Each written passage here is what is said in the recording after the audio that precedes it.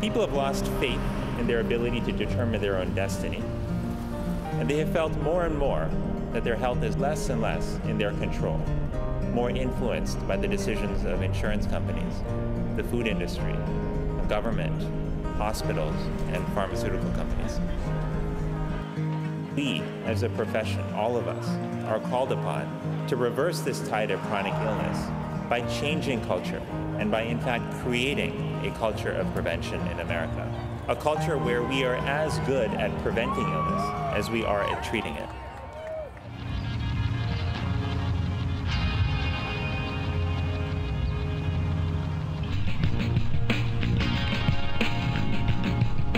The happiest day of my life was when I found out I got into medical school. I complain quite a bit about the difficulty of this process, and so does everyone else. You know, you go into medical school thinking it's going to be hard and knowing it's going to be hard, but when you get there, it's that much harder. It kind of has to be this rigorous because every person is unique, and then within each person, there's just infinite number of combinations of the things that can be going right or wrong. As a DO, I could become a physician who would treat patients and prescribe medications for them, do surgery for them. But being an osteopathic doctor allows a physician to have an additional tool in their toolbox. In osteopathic medical schools, we are trained extensively in osteopathic manipulative treatment, OMT. And from day one, you start developing a sense and appreciation for palpation. That's learning how to feel. And I have to say learning because we feel things every day, from when we put on clothes to putting food in our mouths, but we just take that sense of feel for granted.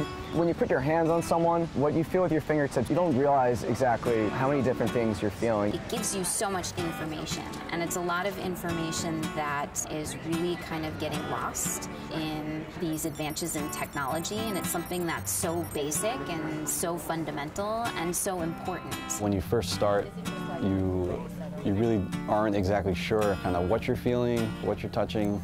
Sometimes maybe you make things up, like, yeah, I feel that, and it'll kind of hit you one day, like, oh wow, I felt that. It's a really cool experience. It's pretty much like any skill that needs to be honed. It's something that you have to do every day, and you have to be hard on yourself. The hardest thing for me to learn is how to play in tune, which took a long time, and I'm still working on that. To be able to use your knowledge of what you learned in anatomy and in physiology, you can use what you feel to have a better understanding of what's going on inside a person's body. A patient of mine in California brought me the Life magazine from 1962 or 61. At that time, you were not allowed as an MD to refer to osteopathic physicians. I hear stories where they had to sneak an osteopathic physician into a hospital in Massachusetts General to treat someone because officially they were not allowed to do that. A good friend of mine is actually an alum from this school. And he's like, you know, you really should have applied to DO schools. And for some reason, I didn't think to. A lot of people don't really understand what makes us different from a chiropractor or an osteopathic medical doctor in another country that doesn't actually have the same training we do. The distinction comes in when you really look at how we're being trained. It's not just saying, oh, I've got a gut feeling. It's the entire spectrum of medicine. There's osteopathic surgeons, neurosurgeons, cardiology, we have osteopathic psychiatrists. We do have the background, the learning, the training to do all of the standard Western or Orthodox medicine, plus the addition of the osteopathic component.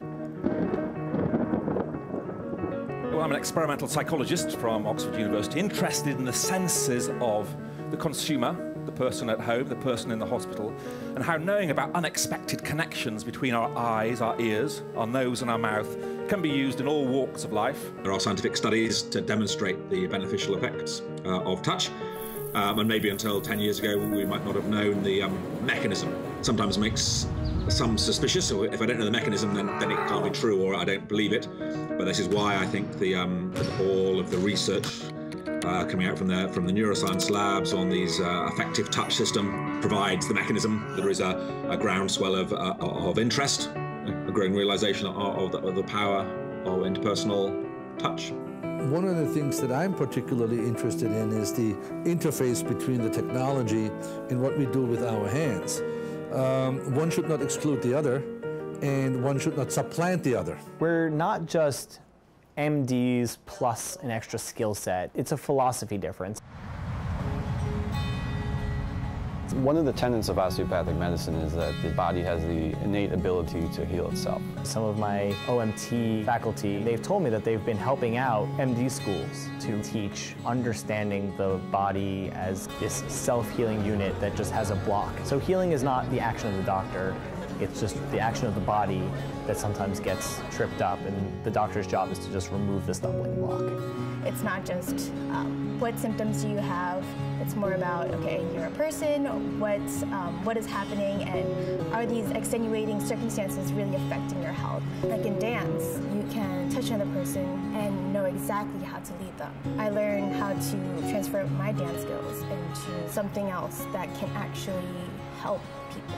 I do, of course, want to know about their medical ailments that bring them to see me, but I want to know them as a whole person. I want to encourage patients to really take control of their own health care. We're being told that we have to be able to understand the subtext of what's being said just from vocal cues. What happens when you take penicillin? You broke out in a rat. Do you have any lung problems, any asthma? I had an upper respiratory infection. Respiratory infection. Right, lower, low, low. Okay, trying to help you breathe a little bit better. He's high. 78, 80, is that 95? Do you guys want to intubate him now?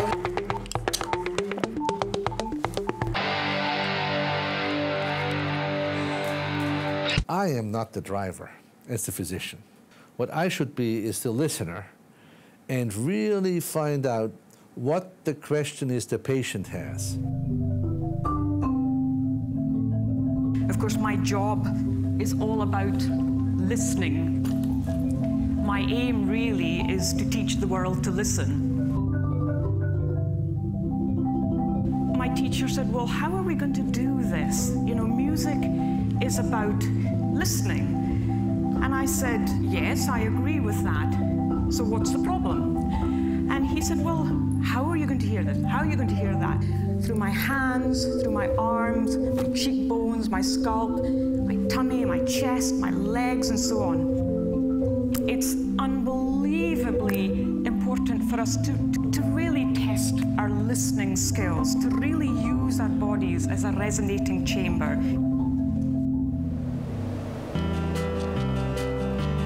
About 50% of DOs join primary care, whether that's in pediatrics or internal medicine or family medicine.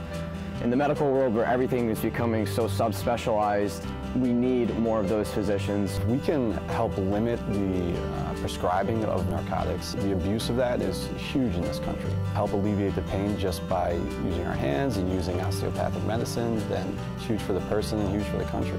As physicians, we should want to help those who are in need. By having a student-run free clinic, we can decrease healthcare expenses overall. Now, those same patients who would have waited till they got severely ill will need to go to the hospitals and the emergency rooms, which will save a lot of money in the long run.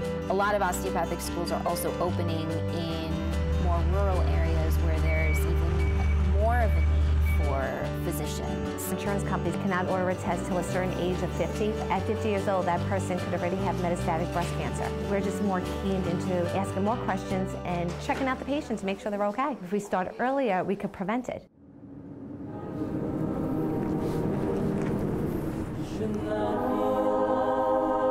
The students, in my opinion, they have come up to the plate. We have to be realistic with them to say, look, most likely you will not be the big $1 million makers, but they're not looking for the luxury there. They see it either as a calling or as a real fulfillment. And we as a society, I think we have a responsibility to say, we support you that way. If we drop them and try to make them like hourly technology workers, that you have to see 15 patients an hour and 20 of this, if we fail them there, we'll fail society.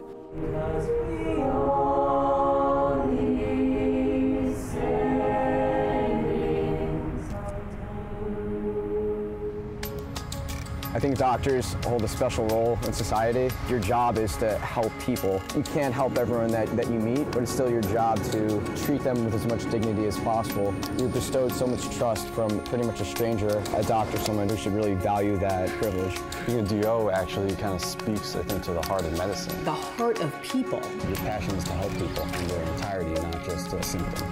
Put down your phones, put down your computers, and actually look and talk and be with the patient. Social and psychological aspects also contribute to illnesses. What is going on in your life that we can assist you with? So if they were educated in how to eat, how to manage stress, and that might cause chest pain. Felt like they were cared about, that will probably help with their illnesses in addition to treating them as a patient. Building that partnership.